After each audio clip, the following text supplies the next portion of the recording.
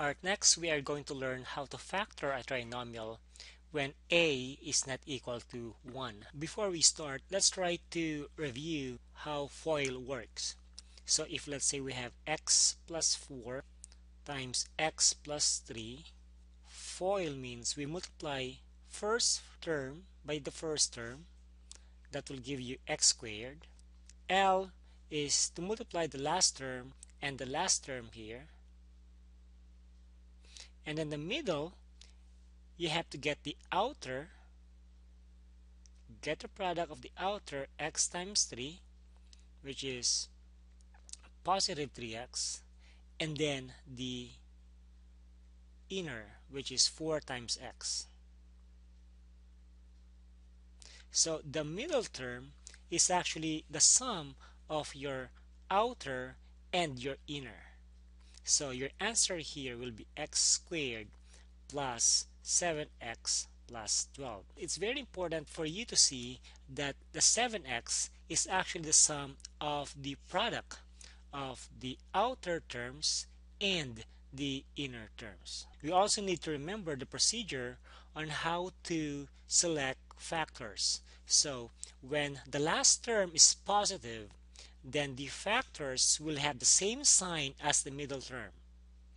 When the last term is negative, then the factors will have different signs.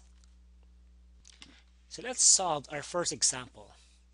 So in this case, my a here is not equal to 1.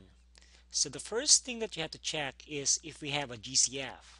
Now in this particular example, we don't have a GCF. Then we can now proceed by factoring this trinomial. So I will get the factors of 2, let's say 2 and 1. Now for the factors of 3, since the last term is positive, the sign of the factors of 3 should match the middle term. So since the middle term is positive, then the sign of the factors of 3 that we are going to consider will be both positive. So let's have 3, 1, and 1 and 3. So let's try 2, 1 and 3, 1 first.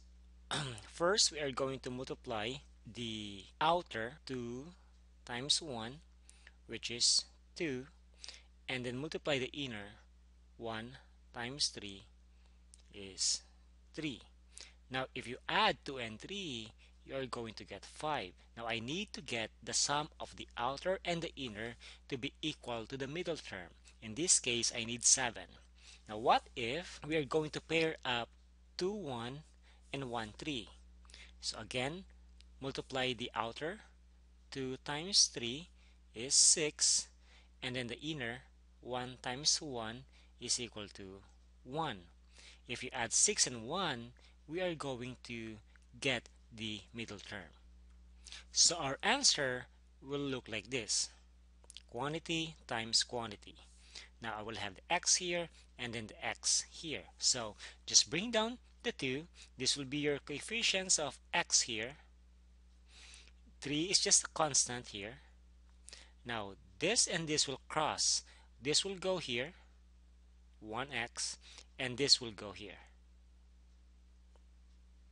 So your answer, the answer will be 2x plus 1 times x plus 3. Let's solve example number 12. Again, check if we have a GCF. In this case, we don't have a GCF. So let's try to factor 5. So 5 and 1. Now for the factors of 14, since our last term is positive, the factors should be the same sign as the middle term. All the factors should be negatives. So let's try negative 14 and negative 1. We can also have negative 1 and negative 14. We can also have negative 2 and negative 7.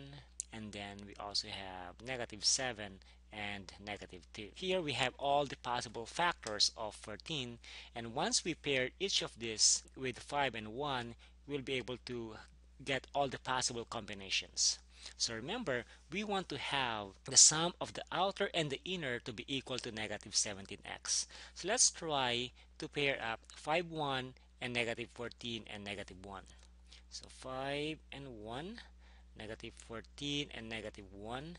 So outer 5 times negative 1 is negative 5. Inner 1 times negative 14 is negative 14. When you add these two together, we are going to get negative 19. I need negative 17, so this one will not work.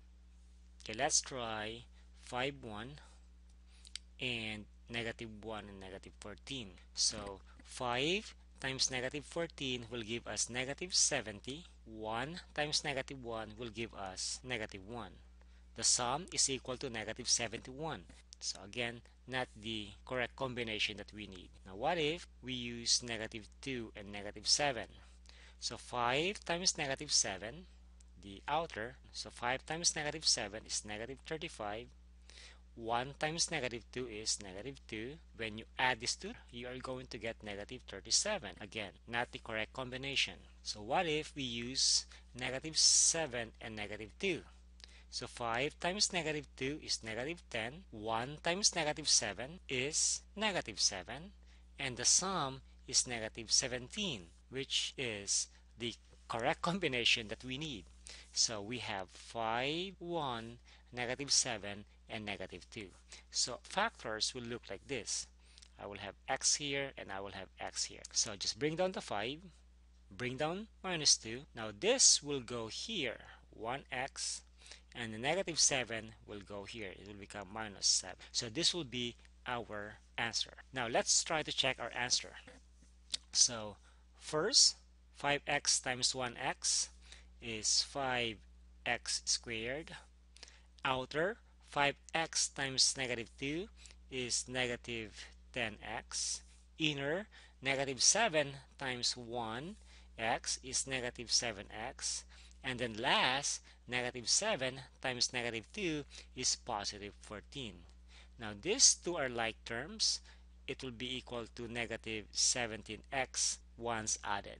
So we were able to get the given problem. Alright, let's have our next example.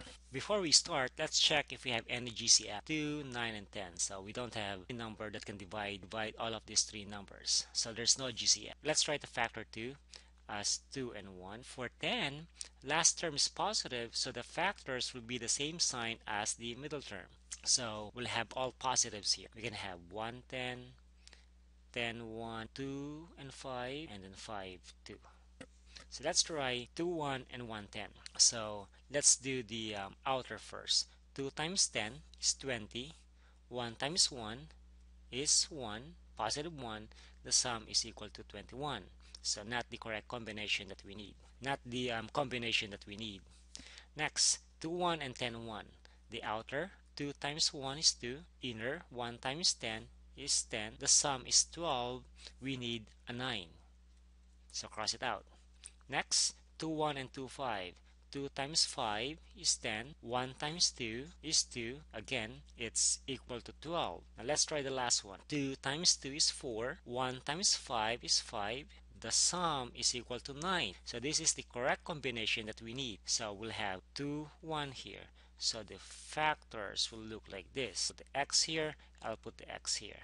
So just bring down the 2, bring down the positive 2. Now for these two numbers, it should cross. 1 will go here, 5 will go here, positive 5. So this will be the factors, 2x plus 5 times x plus. Example number 14. Again, check for any GCF. Since 13 and 5 are prime numbers, there's no way that we can find a number that can divide all of these three numbers. Next, that's factor 6. Now in this case, aside from 1 and 6, we can also have 2 and 3.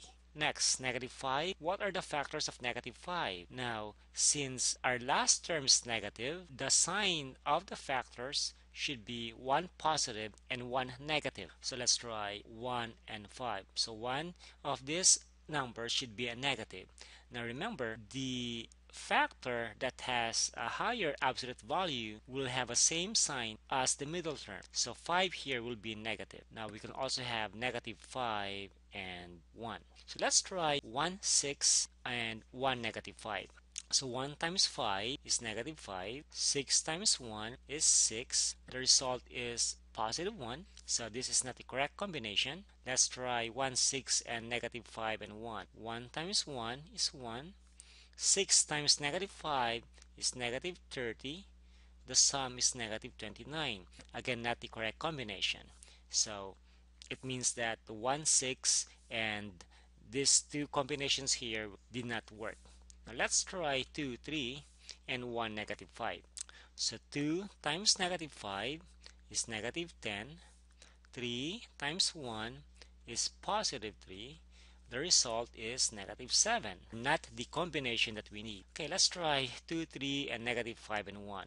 2 times 1 is 2. 3 times negative 5 is negative 15. And the sum is equal to negative 13. So we found the correct combination. It should be 2, 3, negative 5, and 1. So our factors will look like this. That's y, so I have to use y here and y here. Just bring down the 2, bring down the constant 1.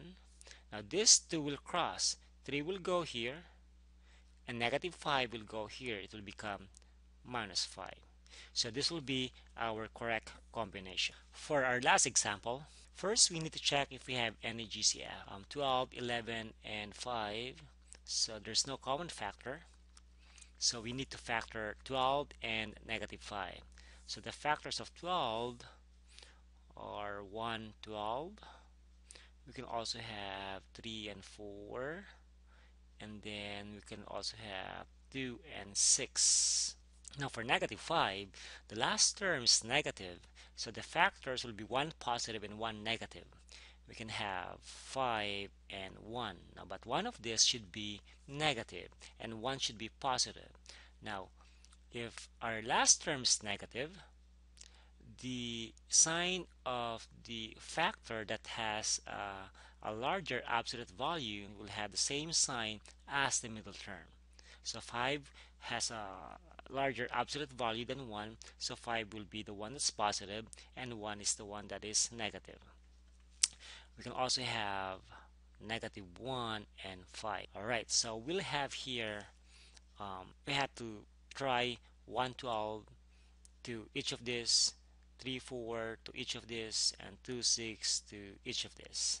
So let's try 1, 12 and 5, negative 1. So 1 times negative 1 is negative 1.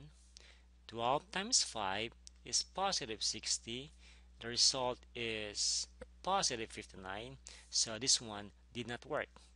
Let's try negative 1 and 5. 1 times 5 is 5. 12 times negative 1 is negative 12. The result is negative 7. Again, not the combination that we need. Next, let's try 3, 4, and 5, negative 1. So 3 times negative 1 is negative 3. 4 times 5 is 20. The result is 17. Okay, let's try 3, 4, and negative 1 and 5. So 3 times 5 is 15. 4 times negative 1 is negative 4. The result is 11. Now we got the correct combination.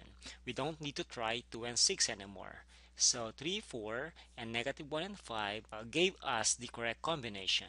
So our answer factors will look like this. So that's y. So bring down y here and then y here. So the 3 will go down. The plus 5 or positive 5 will just go down. Now this 2 will cross. 4 will go here. Negative 1 will go here.